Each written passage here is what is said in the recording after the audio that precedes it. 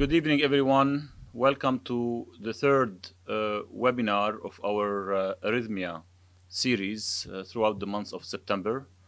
Today, we are discussing cases of atrial fibrillation and ventricular tachycardia.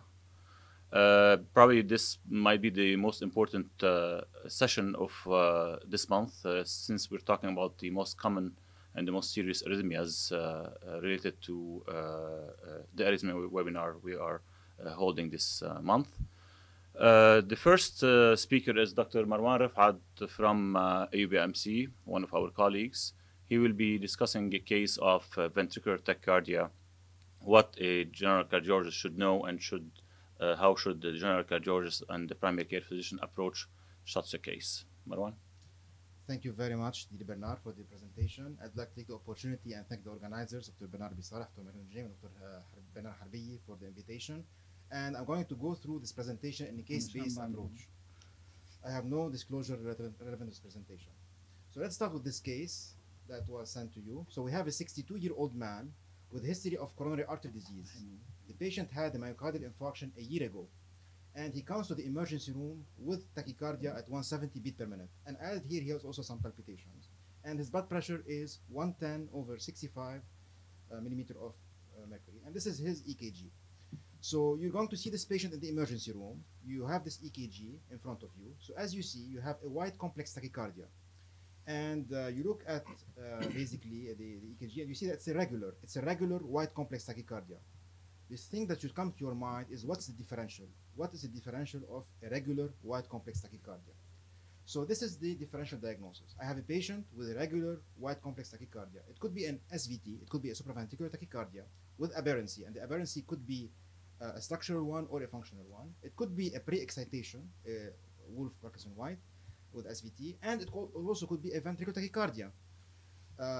So you have to go through the differential. It's very important as a primary care physician and also as cardiologists to be able to differentiate an SVT versus VT. How can we differentiate SVT versus VT? Well, we have many algorithms. I'm going to make it simplify the approach for you. So first of all, when we talk about a wide complex tachycardia, we mentioned that we have a left bundle branch block morphology or a right bundle branch block morphology. When we talk about right bundle or left bundle, what we mean is what's the final deflection in V1. If the final deflection is positive, like here, we say in V1, we say we have a right bundle morphology. If it's negative, then we say we have left bundle morphology VT. This is from Dr. Miller's paper.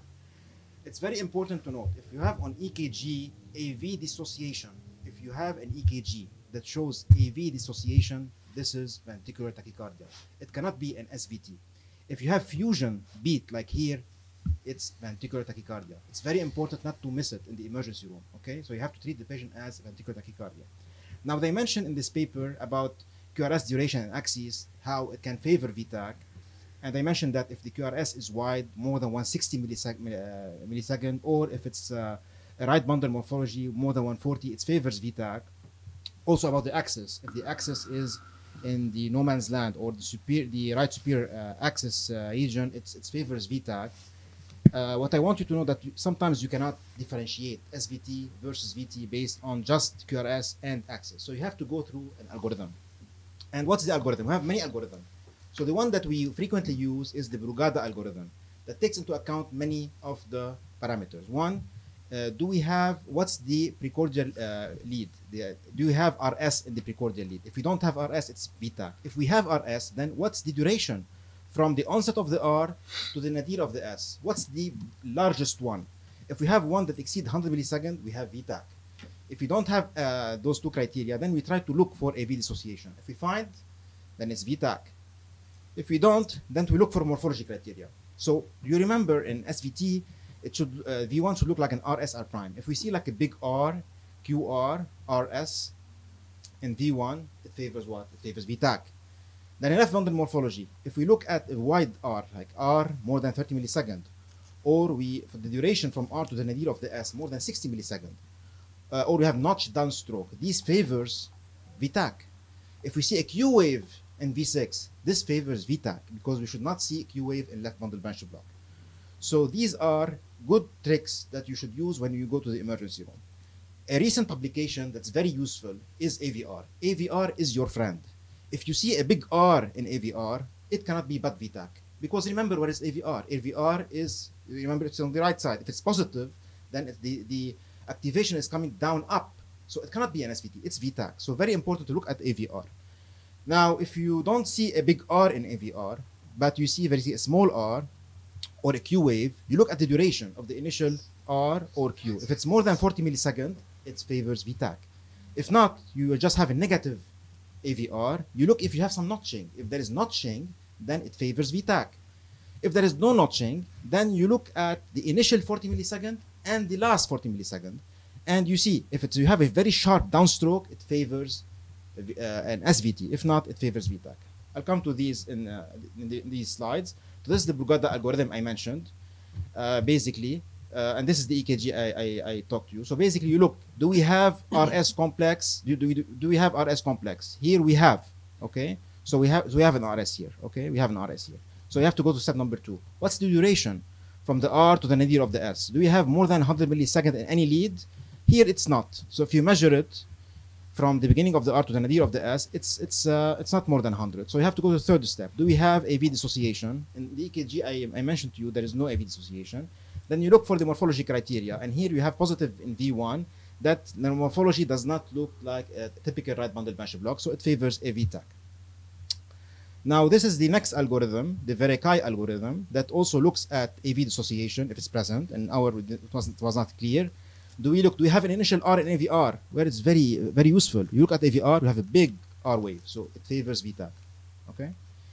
And this is the third, and then the VI over VT, the one I mentioned, you look at the 40 milliseconds. So this is an example. You look at AVR, you take the first 40 milliseconds and the last 40 milliseconds, and you measure the voltage.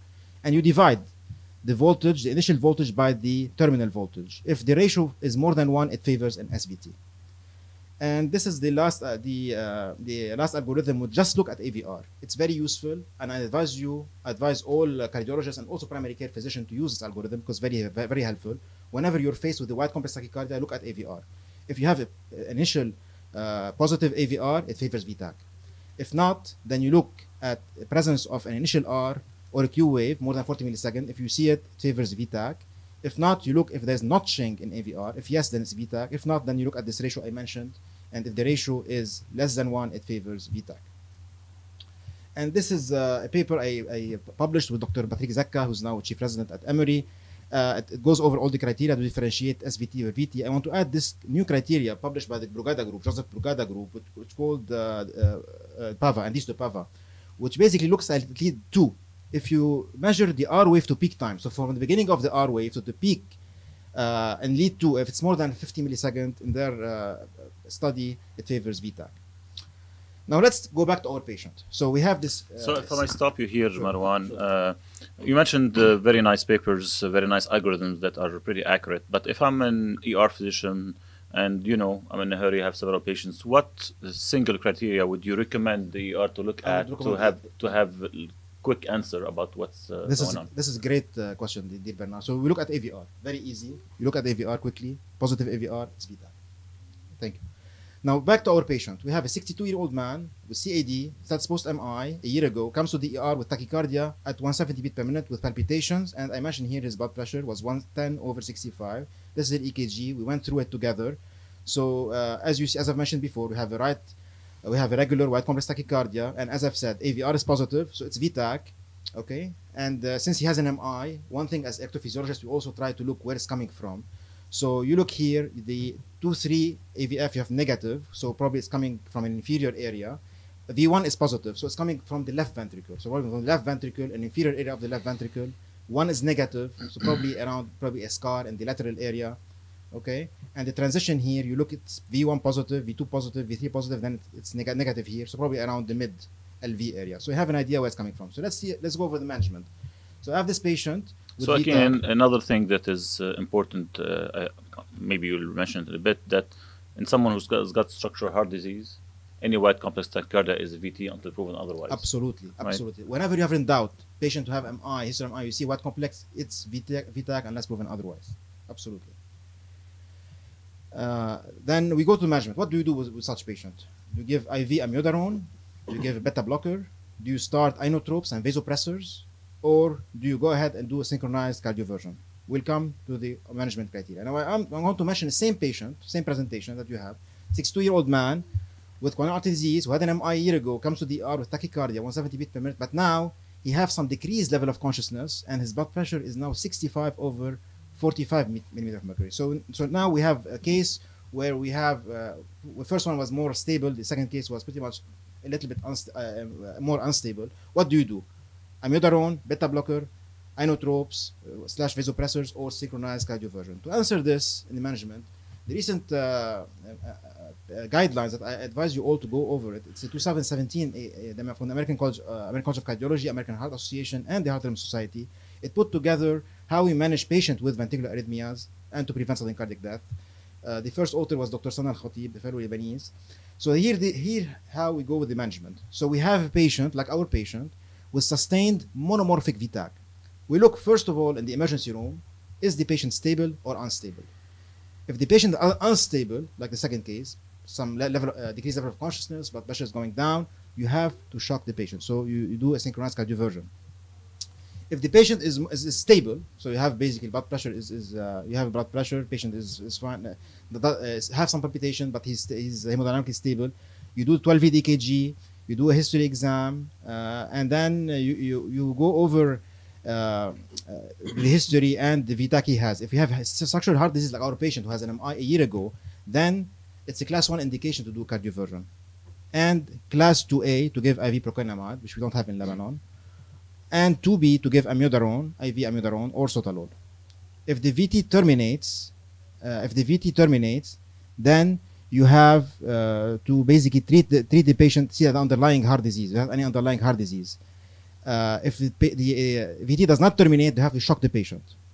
If again the VT does not terminate, then you have to start sedation, give anesthesia. The anesthesia team will help in giving high sedation to calm down the ventricular tachycardia, and we might need to repeat the cardioversion as well.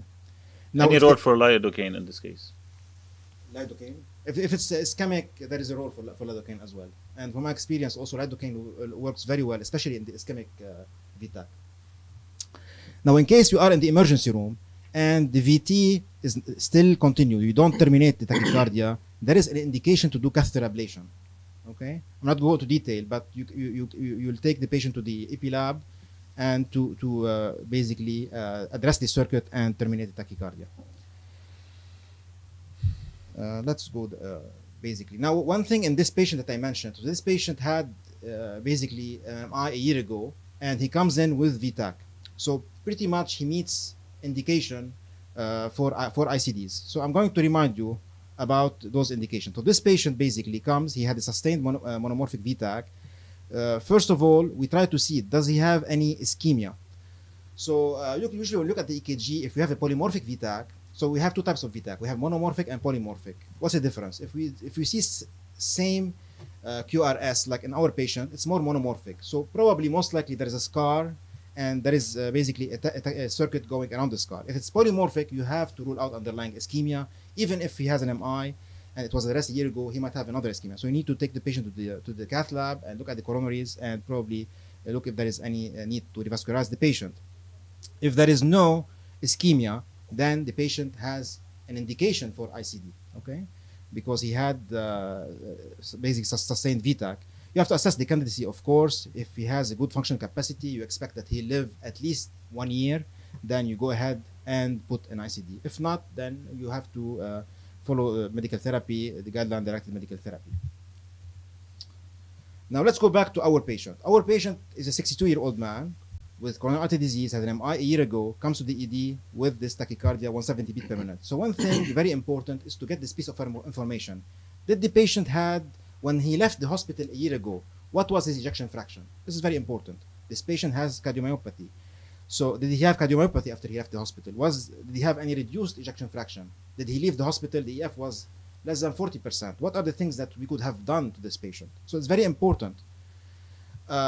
In any patient who has a reduced ejection fraction, it's in the AHA guidelines and AC guidelines. If the EF is at 40%, the patient needs to be on medical therapy, including beta blocker, mineralocorticoid receptor antagonist, as well as ACE inhibitor / ARB or ARNIs, to, of course, reduce risk of sudden cardiac death. And this is very important. Like this patient a year ago, if he had the MI 1 year ago, and basically the MI, let's say he was revascularized or not, we have to wait. If he has an MI, just an MI, no revascularization, you wait 40 days, at least 40 days. If you had revascularization via a stent or a cabbage, you have to wait 3 months. And then if after 3 months or after revascularization or 40 days, you look at the ejection fraction. If less than 30% and then the NIHA class 1, you have to put an ICD. If it's class 2 or 3, basically, and the EF less than 35%, there is an indication for ICD as well. Now, if the EF is 40% or less. But let's remind the audience here that we're talking about primary prevention. We're not talking about this case that the patient presented with ventricular tachycardia. That's someone who's got heart failure. I'm telling you what should have been done initially, because unfortunately we're seeing patients who had low ejection fraction and did not get device therapy. So this patient, if he has low ejection fraction a year ago, we need to go through this algorithm and see if he had been a potential he required device therapy to prevent sudden death and VTA. And we have several options. Initially, we used to put the device, first of in the several decades, it was abdominal, now transvenous, and recently we can put subcutaneous ICD. And subcutaneous ICD is now in the guidelines, especially it's a class 1 indication if patients have poor vascular access and if they don't need any treatment for bradycardia. And in other patients where there is no indication for pacing, it's also reasonable to implant subcutaneous ICD, which is basically we do an incision in the axilla and an incision next to the sternum, and we don't basically go through the vasculature. Guidelines are focusing a lot on shared decision making. I mean, though clinically and the guidelines will mention that the patient will need to put an ICD, it's very important to sit down with the patient and go over basically their goals, preferences, values, discuss potential complications. It's very important to go through over it. It's all the guidelines mention this, that the discussion need to be made to the patient.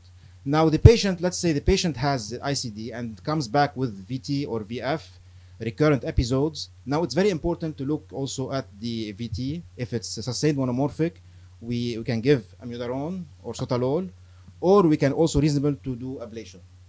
The guideline mention it clearly. Now, if the arrhythmia are not controlled on medication, the patient need to have ablation, catheter ablation. And I'll mention what do we do in some such cases.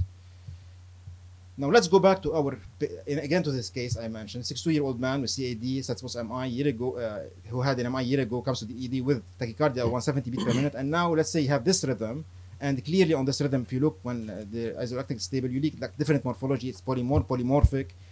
In this case, basically you go through this algorithm, try to look for reversible causes. If it's ischemia, the patient need to have coronary ischemic workup, coronary angiography, potential revascularization, maybe if you had a stent, now you have stenosis.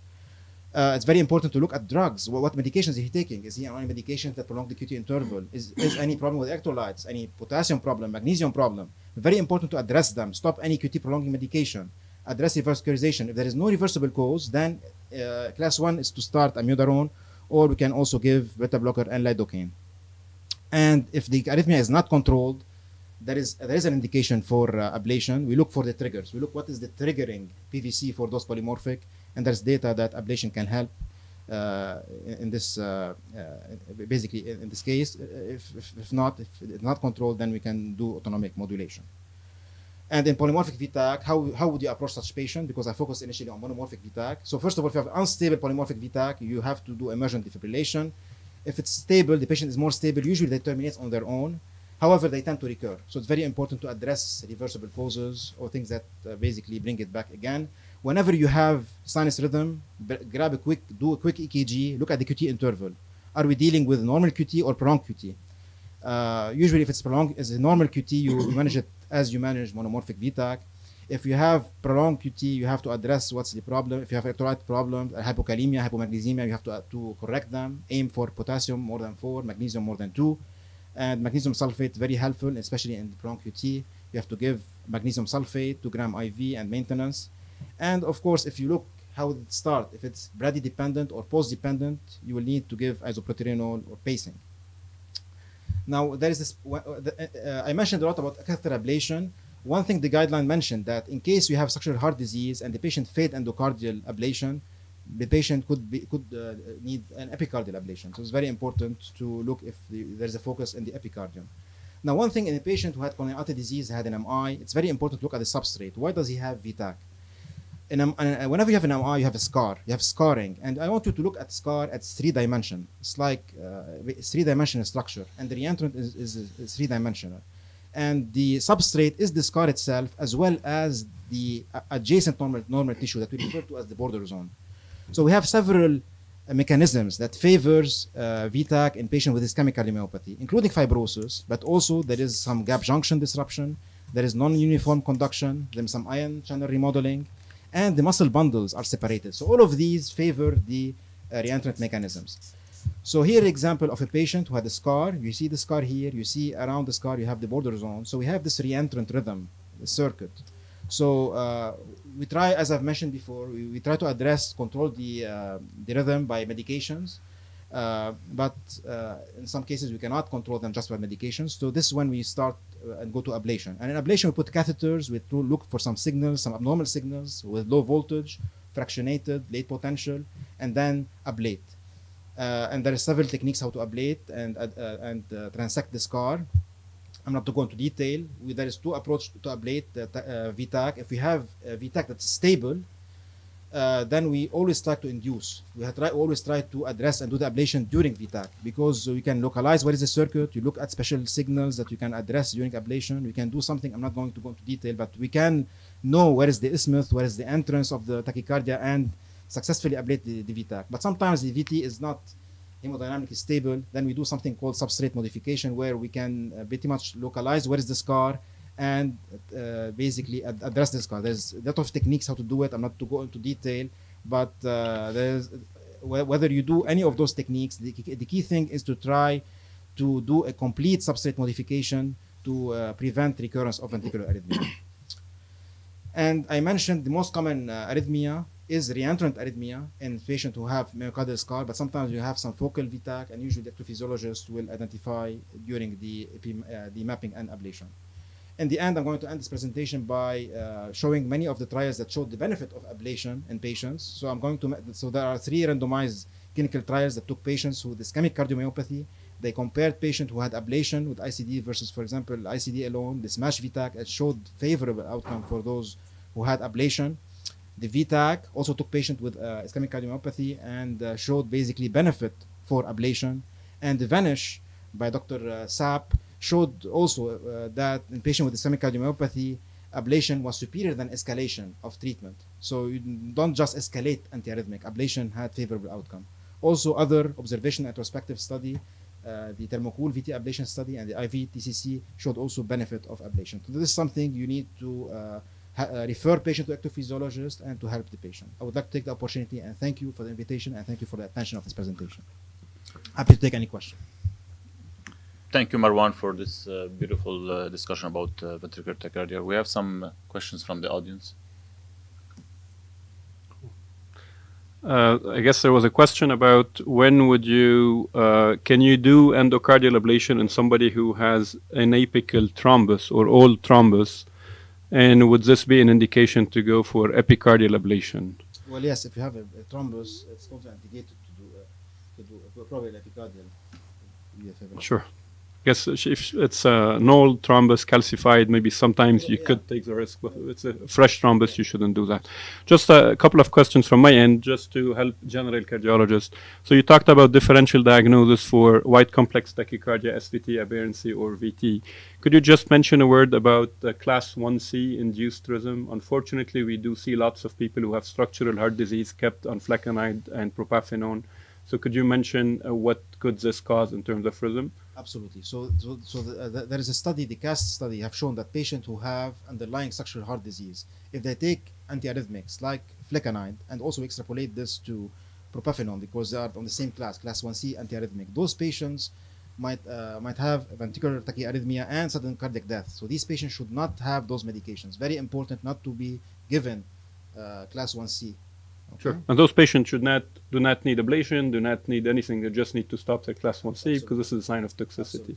And then another question for the general cardiologist as well. So back to your case, if you have somebody with a VT, is there any type of VT that looks different from this VT where you exclude ischemia or an infarct, but would not rush your patient for an ICD and would favor ablation without considering devices? Of course, I mentioned the case who had patient who had an MI comes in with VT probably scar related, but sometimes if you look at the VT and it looks like more like fascicular VT, or look at the VT and it looks like an outflow VT. So those patients you don't have to rush and put ICD on those patients, but of course you can take them to the EP lab and ablate the focus, and it has high success rate. Also, some tachycardia, they respond very beautifully to medications like fascicular VT tend to respond very well to verapamil or calcium blockers. So we tend to give the patient those therapy as well. Marwan, I have a small question, especially for the cardiologist. When you say ablation is superior to ICD, I'm sure a lot of people are hearing you now. They want to know a few things. Most of them, they know that patient has VT, ischemic, they give him amio, and they put ICDs. So what is the thing you can tell them? One, what should be the success rate if they send their patient? What's the recurrence rate, so that they will be more excited to send the patient to EP? Because we are discussing it very EP level. Let's go very basic cardiology, where they see patient more than us most of the time. So what's your success rate in an ischemic patient having VT? Well, the success rate in outflow and fascicular is high. You're taking more than 90%. In those scar-related VTAC, ischemic, it's a little bit lower than that, but it's close to 80%. In this ballgame, no? It depends where is the scar and the location. And is the scar more like a big scar, more to the epicardium, then the success rate will decrease. Okay. And but also very important is how is the VTAC hemodynamically tolerated or not? Because if it's tolerated and we can induce VT in the EP lab, and really we can identify, I didn't go into detail, but we can identify those channels, those isthmus, the entrance, exit, then you can go to the isthmus and ablate it with high success rate. If it's hemodynamically not tolerated, then basically we modify the substrate. yeah, this is There is some data that you can put patients into mechanical support. You can put like a balloon pump or ECMO and basically do the activation mapping. But the approach that we're doing here is basically substrate modification. Yeah, thank you, Marwan. This was very important because when they refer patient to you, they should know. If he has a stable VT, the success will be higher. Yeah. Not patient who is having a lot of VTs, being shocked several times, they send it for you at the last resort, Absolutely. and this patient will not be an easy case. Absolutely. And there is a case, or there is also a paper from UPenn about early referral and late referral. A colleague of mine published it, Dr. David Frankel. And if whenever the patient is referred early, they have higher success rate. Sure. Thank you. So one other question about life vest. Is it an option in Lebanon? I guess it is not. But is there any role for life vest So in the guidelines, if they we get mention to get it in the future? Yeah. So in the guidelines, they mention it. If I just go briefly to the algorithm here. So what live vest is basically under the wearable. We call it the wearable cardiac defibrillator. So after an MI, those patients who have high risk but they don't meet the criteria yet. I mean, we cannot put if a patient has an event and it's revascularized, you have to wait 3 months for prevention. So in this period, we can put a live vest or a wearable defibrillator. It's a 2B indication. We don't have it in Lebanon. Okay, hopefully in the future we will have it. In the past, we could have had it in the future. It's not going to happen. So there's another question that you already, I believe, addressed. What's the role of lidocaine? Yeah. So lidocaine also is antiarrhythmic. We use it in treatment of VTAC, and usually lidocaine tend to be very helpful, especially in the ischemic type of VTAC.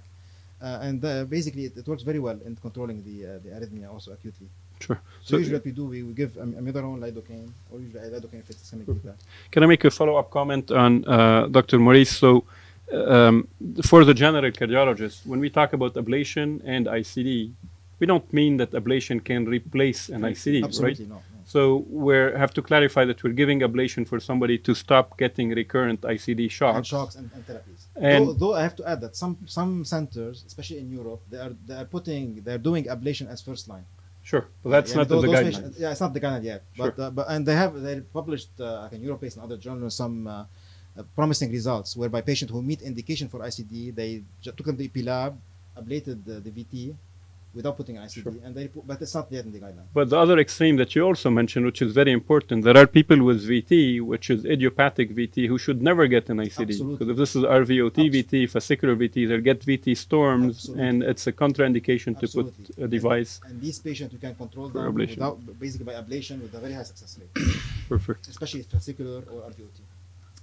So great, but one other point, I don't know if the audience got this idea as clear as I think it should get to them, because this is a matter of discussion that we get with several cardiologists, is about these patients that come to the ER with ventricular tachycardia. You take them to the lab the following morning or what have you, after you have stabilized them, and you do a cardiac an angiogram on them, and you find this 80% lesion in the RCA or in the LED, and you open it up. Is that enough? Well, I go back to the tachycardia itself. If it's monomorphic, I'm less likely inclined to be this is the culprit, because usually most likely it's scar related. If it's polymorphic, you might argue probably it was the culprit or ischemia. If it's monomorphic, probably this ischemia is. I mean, you saw it as a bystander, but you need to address tachycardia and do the ablation. Great, so exactly. So this is because this might be or might not be the cause of the ventricular tachycardia, and especially if the VT is hemodynamically unstable. Absolutely. You cannot afford to make a mistake and say this is the reason, and this is the etiology, and this is the reversible cause of this ventricular Because tachycardia. the next event might be a death. Totally. And that's even mentioned in the guidelines. In the guidelines, they say revascularization is not enough. It's class 3 indication to just revascularize. All right. Yeah, Any other thank you. questions? No. All right. Thank you, Marwan. Thank you very much. We will regroup in 2 or 3 minutes for the next case, I guess. Thank you. CME credit, 1 CME credit per webinar. So hopefully, if you do the 4 webinars, you're going to get 4 CME credits from the Lebanese Order of Physicians. It's a great pleasure to introduce my colleague, Dr. Abi Saleh, who is the chairman of the Arrhythmia and Pacing Working Group at the Lebanese Society of Cardiology, and he's going to talk to us about atrial fibrillation. Bernard. Thank you, Marwan. I hope you guys are enjoying this series of cases. The next case is about atrial fibrillation. The next discussion is about atrial fibrillation. Before I go to the case, I'd like to agree on some definitions that we as cardiologists and electrophysiologists utilize to characterize the atrial fibrillation, because not all AFibs are created equal. And as most of you know, paroxysmal atrial fibrillation means those patients that get AFib in and out, that go in and out of atrial fibrillation, they reverse spontaneously, or with the latest or over the last 10 years, we've been classifying the patients that get cardioverted in the less than a week back into atrial fibrillation as paroxysmal atrial fibrillation. Persistent are those that go beyond a week. These are the patients that have been in fib for several weeks or a month that come to us, and we end up cardioverting them, whether being with electrical or pharmacological cardioversion. Most of the time it's a DC cardioversion back to sinus rhythm. And there is this entity that we've been more and more utilizing nowadays, the long-standing AFib patient. This is the one that's been in fib for more than 12 months, more than a year of AFib, and you decide to put him back into sinus rhythm. This is the long-standing AFib. And the last category is the permanent atrial fibrillation. This is the chronic atrial fibrillation patient. This is the one that you pronounce as chronic atrial fibrillation. You're not going to seek sinus rhythm. You're going to keep him in AFib, and you're not going to bother and do any additional measures to put him back into sinus rhythm. And this is another thing that it's been a matter of debate. What's the definition of non-valvular atrial fibrillation? What do we mean by non-valvular atrial fibrillation? By guidelines, this is the AFib that is, it is the AFib in the absence of rheumatic mitral stenosis, or no mechanical or bioprosthetic heart valve, or mitral valve repair. So short of all these valvular lesions, these particular valvular lesions, non-valvular AFib is the one that we, the simple one that we treat on a daily basis. Even, for example, a severe mitral regurgitation patient that is not due to a mechanical prosthesis, just severe MR, is still a non-valvular AFib. All right. So the next slide is briefly about the mechanism. How do you understand AFib? How does AFib evolve? So it starts basically in most of the cases as paroxysmal. it move on to become a persistent, then it becomes permanent. Why? Because as it's written here, AFib becomes AFib. The more you leave the patient into atrial fibrillation, the more the patient is going to have atrial fibrillation. Hence the recent trend of early therapy for atrial fibrillation. And this is due to several mechanisms that's been described over the years. That's due to a short refractory period, to the atrial myopathy that the patient will have, because the more you keep him in atrial fibrillation, the more you allow him to stay in atrial fibrillation, the more AFib he's going to have. And the way we understand the trigger of atrial fibrillation is that it comes down from these pulmonary veins down to the left atrium. That's where the atrial substrate will permit AFib to go on. So to go to our case, the case that I have here is a 67-year-old diabetic lady with dyspnea on moderate exertion, found to have an irregular heart rhythm. She goes to her doctor with a blood pressure of 110/75 and heart rate around 110. Obviously, the cardiologist gets an EKG and diagnoses atrial fibrillation. This is a frequent scenario that probably most of you at least once a week or twice a week will see in clinic and deal with these kind of cases. So what do you do? In this case, what should you do? What's the best approach? Should I send the patient to the ER, give that patient 300 of amiodarone right now, obviously with anticoagulation? Should I do a DC cardioversion? Maybe it's better to just shock her. The earlier the better, rather than waiting on her. Should I give IV vernacular, for example? It's been gaining momentum recently with anticoagulation. Or should I wait, take a step back, observe her overnight, rate control her, anticoagulate, then I do a good, nice transesophageal echocardiography in the morning, and if the appendage is clear, I'll go ahead and do a cardioversion. So these are the scenarios that we have faced. So obviously, sorry, Bernard, but you forgot one thing that you are seeing a lot these days. The fifth scenario, where they do coronary angio, then they decide what to do. And this is always we are pushing not to do it. Thank you. Thank you, Dr. Khoury, for this very important point. A bit sarcastic, though. Yeah, because I don't know why they don't do echo. They do a coronary angio before the echo. I don't understand it till now. So the best option in my mind is to rate control the patient, anticoagulate as soon as possible, and do a TEE and to rule out clot in the left atrium.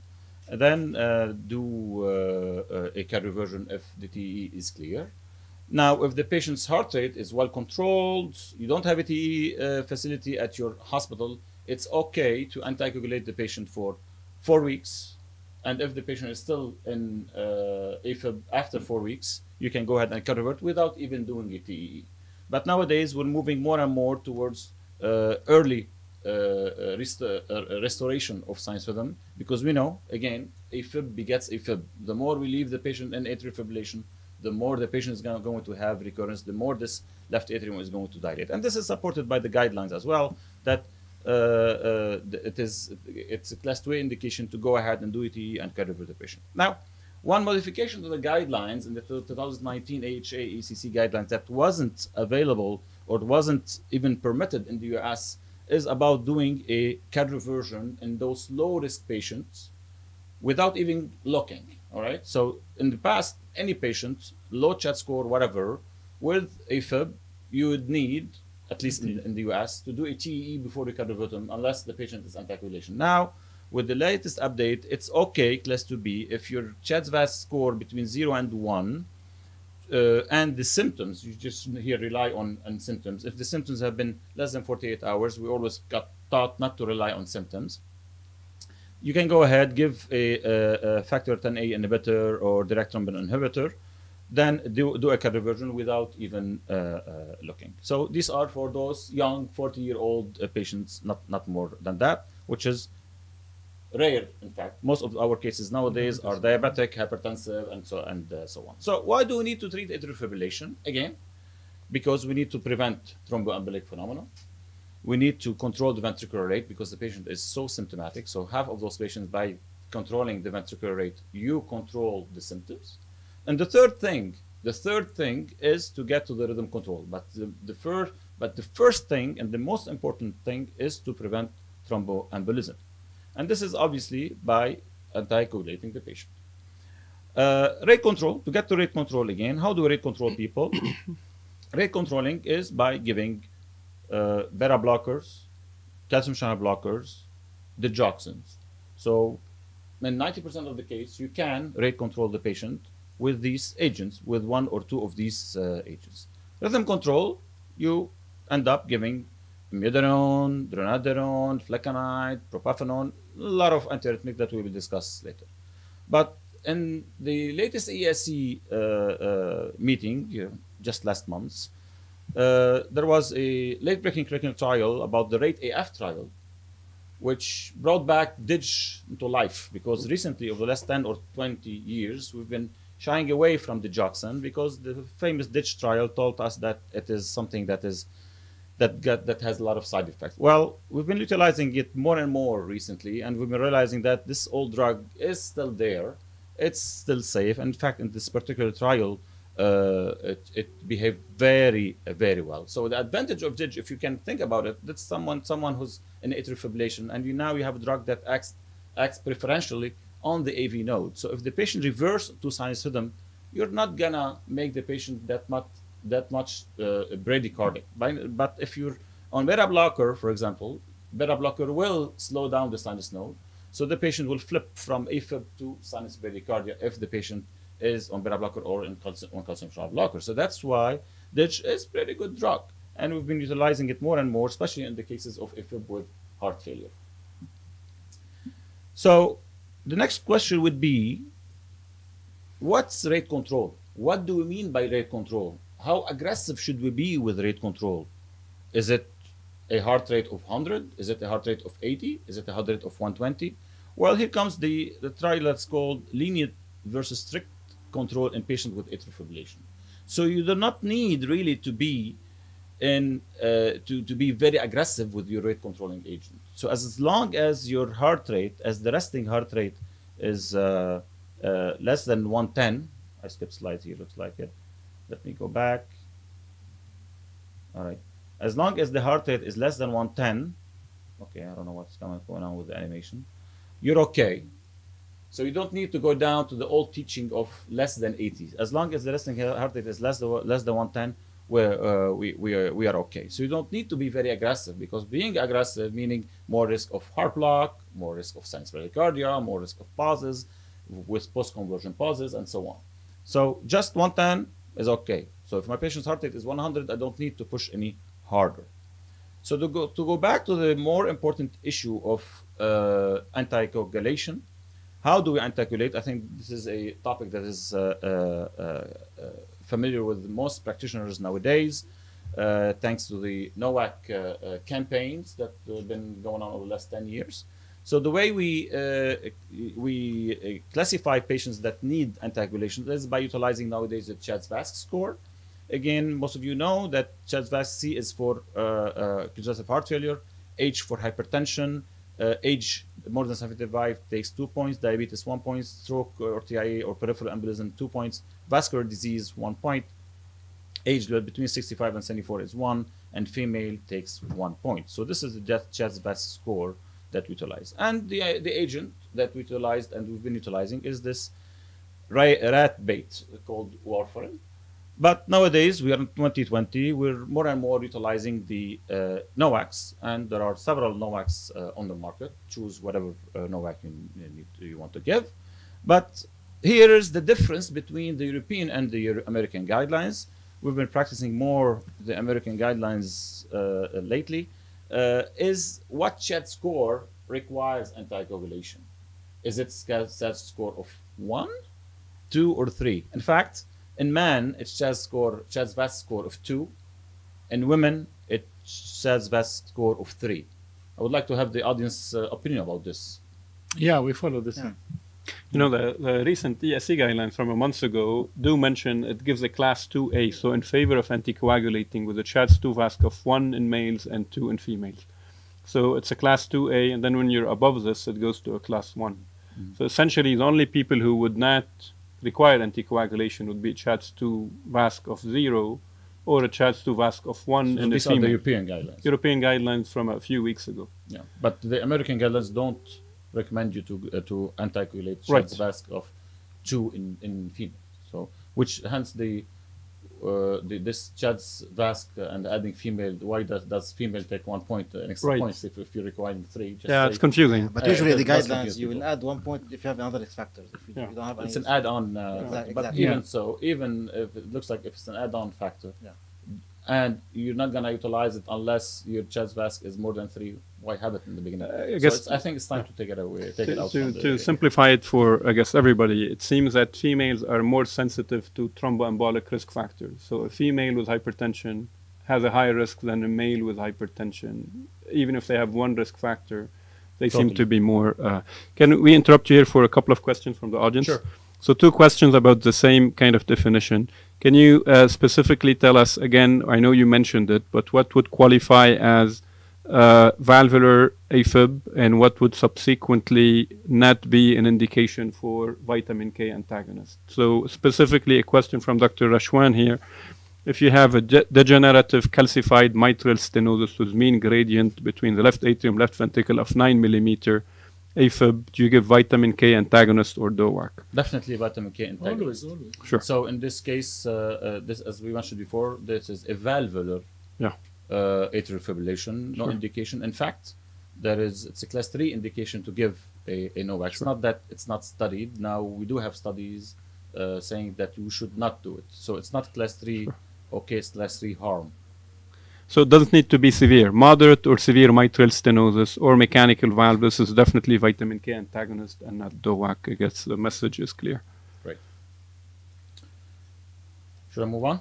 We can move on. All right. So what if my patient has end-stage renal disease or is on dialysis? Can I utilize a NOAC? So this is another thing that people have been debating, and a lot of our colleagues in nephrology don't like anti-vitamin K for their patients. So because it's a long discussion, we're not going to get into this. Well, nowadays, we are in 2020, we do have options. We do have drugs that can be utilized in renal disease patients, in dialysis patients. The one that made it to the guidelines is apixaban. So you can utilize apixaban for these end-stage renal disease or dialysis patients and be comfortable with not utilizing antivitamin K. Just one point. Bernard, yes. let me just interrupt you. Go ahead. Regarding apixaban, what will tip you regarding the dose choice? Do you prefer to give the 2.5 BID or the 5 BID? So, common question. Great question. So the rule of the apixaban is to 2 out of 3. The age more than 80, the creatinine more than 1.5, and the weight less than 16. So you apply the same rule. All right? So it's not that because my patient is on dialysis, I should utilize a 2.5 once a day, whatever. Okay, so you apply pretty much the same rule, and this is the data that came and made this recommendation.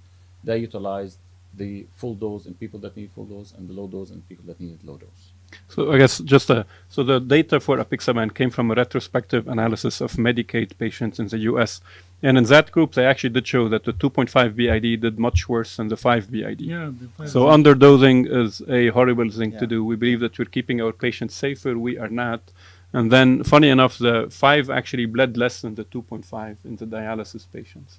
Yeah, but it makes you wonder because people utilize 2.5 in those high-risk bleeders. Right. So that's why they bled. Could be, because it's a retrospective analysis, Yeah. lots of confounders and bias. But Right. do not underdose is the message. So it's a very important message because we're seeing more and more people being underdosed because people are a bit afraid giving NOACs to their dialysis patients. Usually these are friable patients. So one quick question from the audience. Would you defer rhythm control in patients with big atria? Let's get back to that. Let's get to Later that on. in a bit. Perfect. Okay, we will discuss rhythm control in a bit. So let's continue with the case.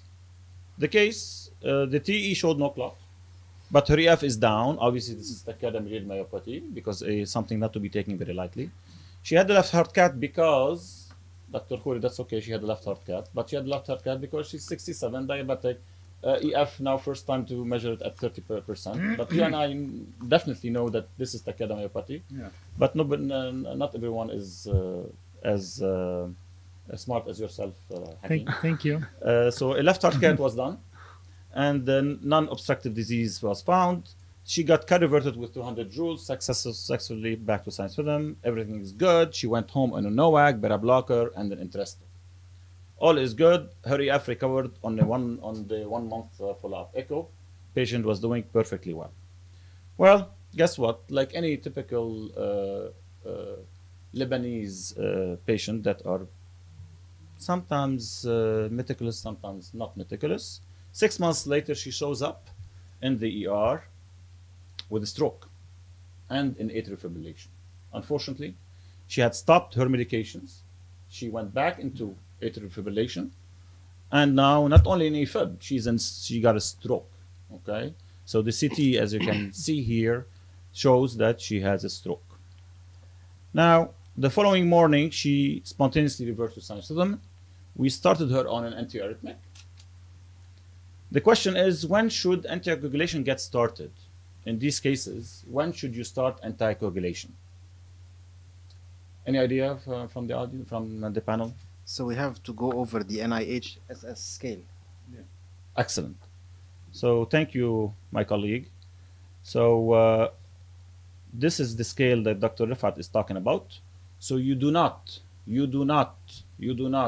start the patient on anticoagulation on day 1 because of the high risk of hemorrhagic transformation. This is a big deal because we've been seeing this recurrent issues. We've been fighting with our colleagues in neurology, saying, well, the patient is in atrial fibrillation.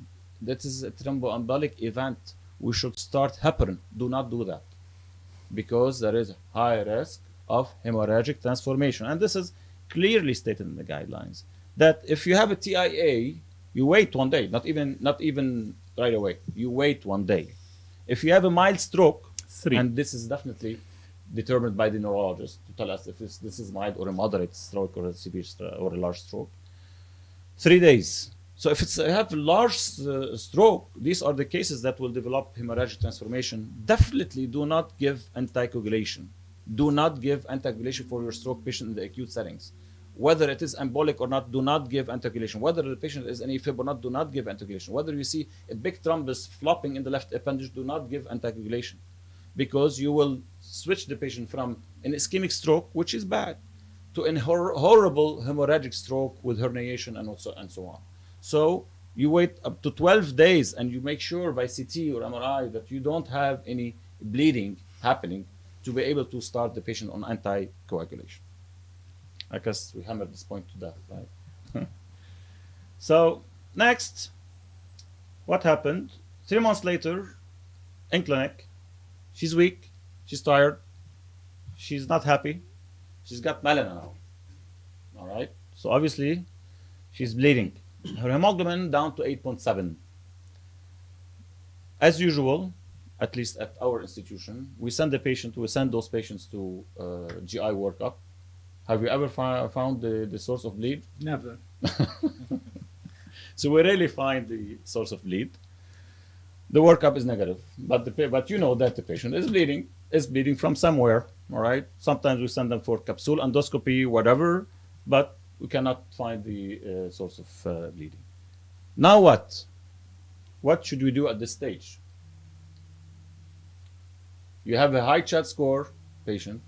You have someone who had a stroke even, and is bleeding. Do you anticoagulate? To anticoagulate or not to anticoagulate? The big question here. That's when you start thinking, I guess, not only following guidelines. You just start to utilize your brain, just not follow orders. You pay attention to details, right? And that's when you remember that most of these thrombi come from where? From the appendage. And 90% or more than 90%, these come from the appendage. And instead of anticoagulating the whole body, there is a smart way of dealing with this called appendage closure. Occluding that appendage will not allow anymore this clot that is supposed to form in the appendage to escape from this appendage and go up to the brain or to any other peripheral artery. So this is the appendage closure device implantation. And the data on this is very robust. Now we have a plenty of data on this showing a superiority, not that it is non-inferior, it's even superior to just anticoagulate. There is a decrease in not only in cardiovascular and all causes of death. Because here, when you put someone, when you stop the anticoagulation, that is a source of bleeding, you are prolonging life. So you targeted the therapy to the area that causes the clot. You occluded it, and now you can stop the anticoagulation, so the patient will hopefully not bleed anymore, and definitely you extend the life. So that's why there were 32% or 37% decrease in all cause of mortality at 4 years. So there is a good data. It's not a controversial matter anymore that appendage closure is an excellent option. So she goes on now. She started to take care of herself. She lost weight. She's exercising regularly. We performed the sleep study because most of you know that sleep apnea is an important risk factor for atrial fibrillation. She's getting escalating dose of her antiarrhythmic, but she's still having long runs of atrial fibrillation on Holter. What should you do next? What will you guys do next? What happened to her EF? So her EF is still normal at this point? Yes. Recovered? After the first episode, she Yeah. did recover her atrial fibrillation. I guess to be consistent with the guidelines, even from the get-go, anybody who presents with tachycardia-induced cardiomyopathy should have received ablation class 1. So, and that's a new concept. So we always ablate patients for symptoms control. Now the guidelines do reflect that there is a subgroup of patients who we should ablate for mortality benefit. And that's a class 1 recommendation in the ESC guidelines for patients who have proven tachycardia or suspected tachycardia-induced cardiomyopathy, like this patient. So in this setting, you could actually improve mortality, not just symptoms. Great. So exactly, management of atrial fibrillation rhythm control, the way you do it before we get to ablation is by giving antiarrhythmic. All right. I know there is a room, there is indication, there is a trend towards going straight to ablation, but nowadays, still in 2020, most of our patients, we like to give this pill. If I can control the arrhythmia with a pill that is not that toxic, maybe it's not a bad idea. Okay. So if you have no structural heart disease, you can choose any of these pills, but definitely you should not choose amiodarone because of its side effects. So typically we choose propafenone or flecainide for these patients, but you can choose any of the other ones. If you do have structural heart disease, CED of heart failure, do not utilize class 1C. Do not utilize ritmonol. We've been seeing this over and over again, especially on those patients that got side effects from amiodarone. So patients on amiodarone, year or two, now hyperthyroidism, thyrotoxicosis, what have you. The patient that obliged the cardiologist to stop amiodarone, and guess what? They get switched to propafenone. Propafenone 300 twice a day, 150 3 times a day. In those patients that have history of MIs or low EF, you cannot do that because of the reasons that were mentioned earlier by Dr. Refaat, that these cases cause ventricular tachycardia, cause wide complex tachycardia secondary to class 1C, cause sudden death. So do not give ritmonorm, propafenone to people with structural heart disease. All right? So the option is amiodarone, or if you're lucky, you can get dofetilide. It's a beautiful option.